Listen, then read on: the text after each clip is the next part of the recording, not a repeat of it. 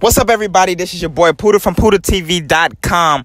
Breaking news, and I'm kind of a little shocked and confused by this, but Mac Miller has passed away at the age of 26. His album just released last month, and he's supposed to be going on tour, and he died due to an apparent overdose. Now, this news is just coming in from TMZ, and I had to check to see if this was real, but this is everywhere across the globe. First, XXXTentacion, Mac Miller, Jimmy Wop from Pittsburgh, and also Mac Miller is from Pittsburgh. This has got to stop. Kids out there, people that's taking this music and entertainment thing as far as for granted by doing all of these drugs that these people saying they're doing in their songs.